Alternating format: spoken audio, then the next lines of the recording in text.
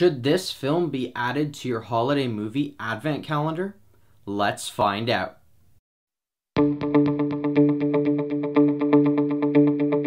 Hello Fanatics, I'm Phillips and this is the Film Fanatic Review bringing you the holiday calendar, starring Kat Graham, Quincy Brown, and Ethan Peck.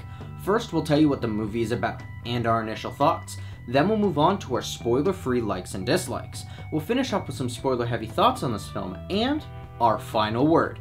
The holiday calendar follows the story of a struggling but talented photographer who inherits an antique holiday advent calendar that slowly predicts her future during the holiday season. Overall, this was an okay film.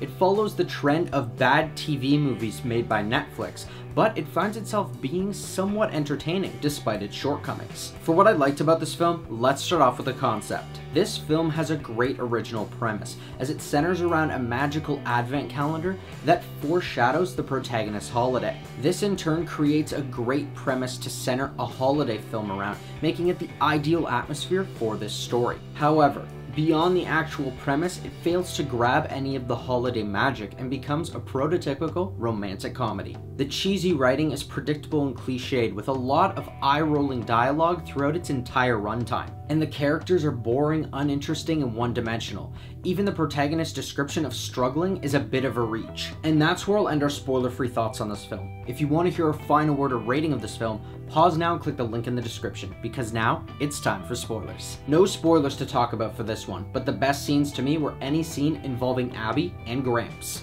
So, with the thoughts heard, here's our final word. The holiday calendar is a predictable and plain family film that lacks anything holiday-centric beyond its premise. While the concept has some unique ideas, the cheesy story is flat and derivative, the acting is subpar, and the film lacks the emotional feel-good moment that a Christmas movie needs to be rewatchable, let alone memorable.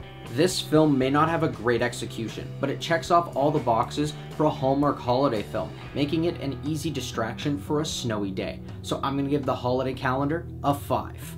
Thanks everyone for watching our review. Are you planning on seeing the holiday calendar? Or if you've already seen it, do you have something to add? What did you think of the story? Let us know in the comments below. I'm Phillips and this has been the Film Fanatic Review. If you liked this video and you want to see more, hit that like button and subscribe to our channel.